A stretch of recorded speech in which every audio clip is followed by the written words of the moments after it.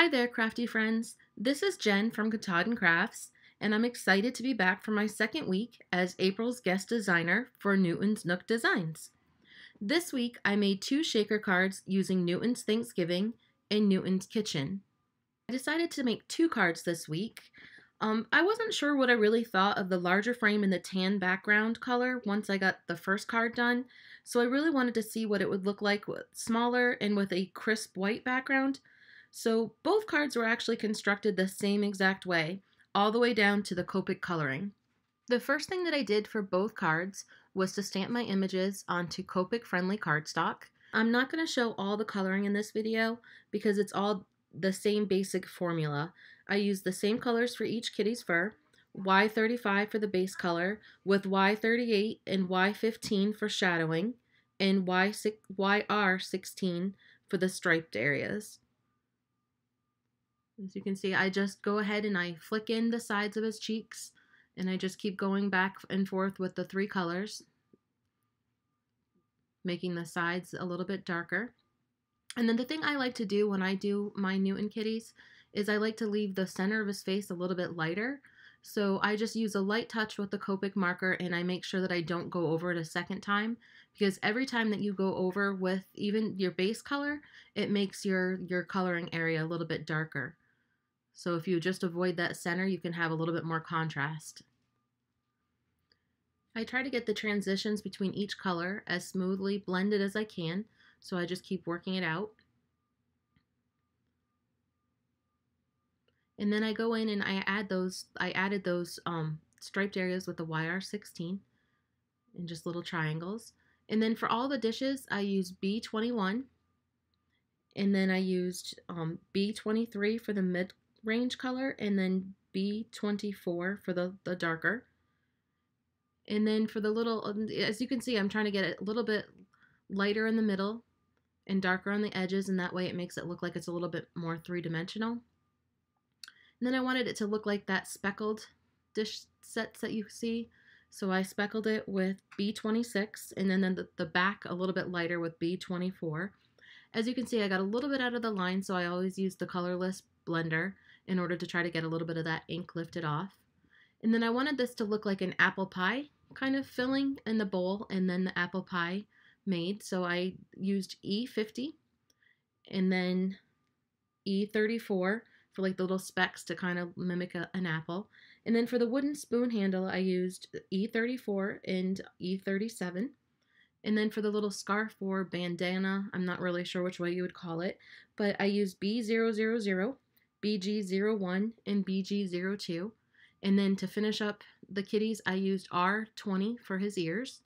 And then for the shadowing of the chef's hats, I used C00 and C01. I just wanted to have a little bit of contrast there. And for the pie crust, I use this for both pie crust in the card, and I used E51 for the base color, and then E53 and E55. And then I did the same exact color scheme as I did for the bowl, for the dish, and for the pie plate.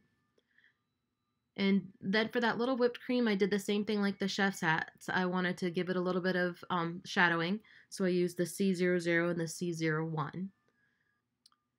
And now I wanted it to look as if those chef hats were sitting directly on his head, so I just took off that little bit of white border at the bottom so they would fit perfectly. And then I used an E50 Copic marker, and I colored the whole entire frame, just a quick little color. And speaking of the frame, in the second card, I will show you how I made both of those frames. And here I'm using some Alt New inks, Caribbean Sky and Persian Blue, and I'm just randomly stamping the pie along the frame in the different colors. And now I wanted that same background color to be, or the same color from the frame to be on the background, so I used the E50. I used the top frame, as you can see, to kind of just give me a guideline of where I needed to put those boxes, so I didn't need to do that whole back plate. So I just quickly filled that in. And here I'm trying to get it so the static isn't on the acetate as much. Yeah, I don't know if the powder really worked on that or not, but now I'm using just a little bit of liquid glue and putting it on there. I have two cats, so they like to come visit me, so I tend to have a little hair in my, cat hair in my area, so I was trying to see if I could get some of that to lift off. The acetate definitely is a static magnet. Yeah, so, but it worked a little bit, the powder. I found that the brush actually scratched the acetate, so that didn't work. So then I used a little powder bag. Now I'm using some foam adhesive, and I doubled it so I could get the dimension. I needed that for the little shaker bits that we're going to put in. And then once I doubled it, I also cut it in half so I could get more use out of it. As you can see, I made 3 separate chambers, and you just have to make sure that there's no spaces at all so that your little jewels will not escape. I just added a mixture of different sequins, micro beads, colored dewdrops, all in coordinating colors, and just put them in each of the chamber. I kind of try to even them out. And now I'm just going to add the frame top to the base and just get that even on there. And I had a couple of the little sequences, pop out onto the foam, stick to the foam, so I just had to pop those back in. And now I'm going to assemble my pieces and adhere them to my card. And I put them in order for a little story. And then next up, I'm going to cut a piece of Arctic cardstock, 8 3/4 by 7, and I'm going to score it at the 3.5-inch mark. And it was just a little bit too wide for my card, actually, so I just took a little sliver off with the trimmer. And then I stamped "There's Always Room for Pie" with Versamark ink, and I heat embossed it with white embossing powder.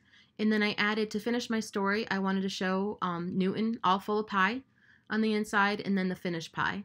And then I'm taking the frame of the card and adding it to my card base. And voila, I have a finished product. And like I said, I wasn't sure what I thought about the tan. So up next, I'm going to show you what it looked like with a little bit of a smaller frame and white. My husband actually preferred the tan color over the white, but I like the white over the tan. So everybody can be the judge of what they think. And now we have, okay, like I said, I was going to go back and show you how to make the frame. I took a stitched die cut on the outside, and then I put the frame, the windows framed, in the inside, and I just centered it, and then used the purple tape to hold down the dies, and then run it through the machine. And then here I'm using Arctic ink by Altenew and stamping the random pies on, again, just like I did the first time. And I'm making the chambers the same way. And I had missed this step on my first card. I forgot to run the little brush around the foam at the bottom of the foam tape, so the little pieces and gems and stuff would not stick to that. And I did miss that, so I remembered to do it on the second time. And I just adhered it all back together. Another one, and you can see the different sizes of the bigger one versus the small one right here. It would have been better if it was a little bit further down frame, sorry. But there, so now on this, you can see that card base. You can see the edging, and it frames it a little bit nicer, I think. And I like the stark contrast of the white versus the blue. Please comment below and let me know which card that you preferred, my husband's favorite tan or my favorite with the white. Thank you so much for stopping in today. Please like below, and if you haven't subscribed to Newton's Nook Designs channel, make sure you do so for plenty of inspiration. Also, make sure to check out their blog at newtonsnookblog.com, and please find me at katahdncrafts.com and on Instagram at katahdncrafts. Thank you very much. Stay safe, everybody.